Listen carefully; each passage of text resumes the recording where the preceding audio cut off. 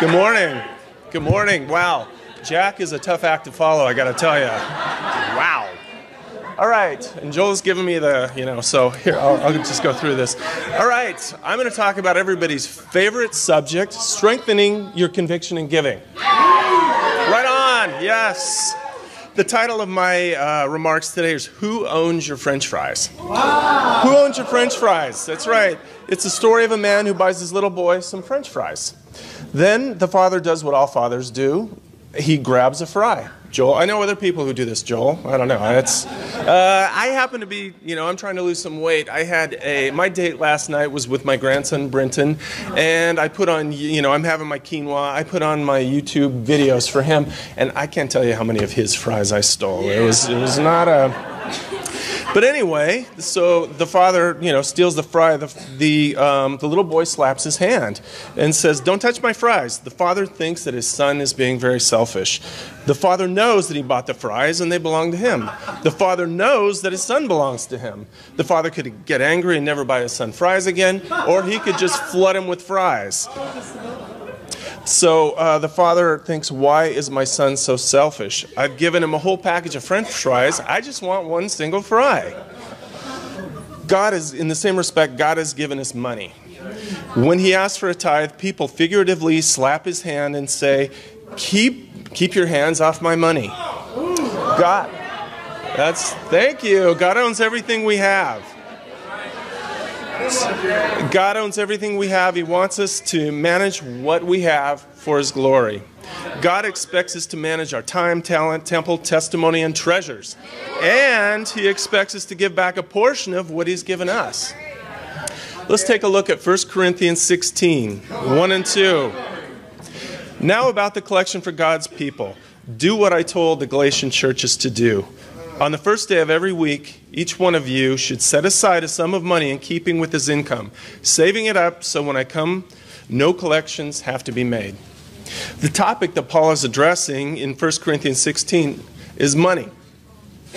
He says the word in the verse. He's not talking about collecting food. He's not doing a blood drive. He's not doing a clothing drive or anything else, but he's specifically talking about the giving and collecting of money. Paul does not shy away from money in any of his letters and addresses it when appropriate. Paul teaches us a lot about giving. For example, 2 Corinthians 9, 6 through 7. Remember this, whoever sows sparingly will also reap sparingly, and whoever sows generously will reap generously.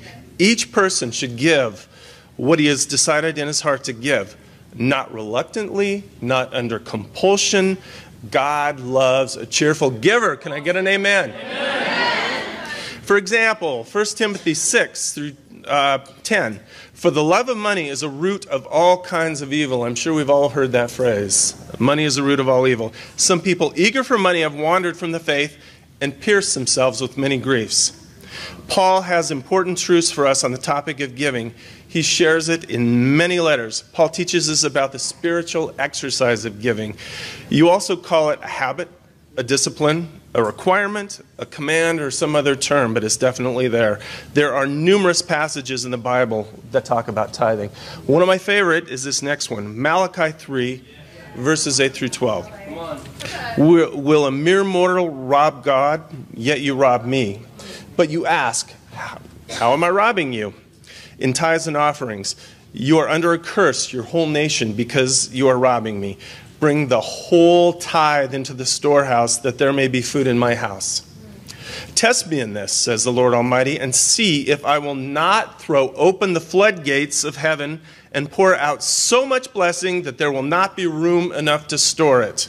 I will prevent pests from devouring your crops, and the vines in your fields will not drop their fruit before it's ripe, said the Lord Almighty. Then all nations will call you blessed, for yours will be a delightful land, says the Lord. So my advice is to test this. I have actually done this myself. We moved from Las Vegas to Seattle a couple of years ago. We joined the church, and we actually started tithing. And I don't mean giving, I mean tithing. Our whole life we've gone to churches. We've traveled around, lived in different places on the West Coast. I've even been on the finance committee of a church. I still wasn't tithing. I was getting close to what I was giving. But the Lord says, you should be tithing. So what I did on an act of faith, we joined the church here, we started tithing, and I'm like, oh my gosh, that's 10% of my income, but God does provide. And I don't mean you get the money dollar for dollar. I mean you get more back. That has been our experience. It's all about faith. We have actually gotten more back, and so now I'm a cheerful giver. I mean,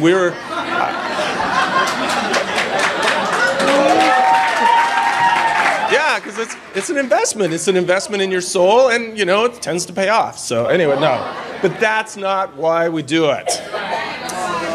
So my message tonight is to trust in God, bring the whole tithe into the storehouse, and you will be blessed.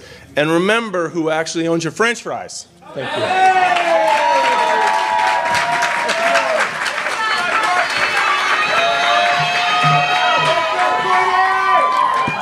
Well, my dad did eat my French fries growing up, but this was an incredible time. I hope you enjoyed all the speakers that gave their hearts to us. Let's give them a round of applause.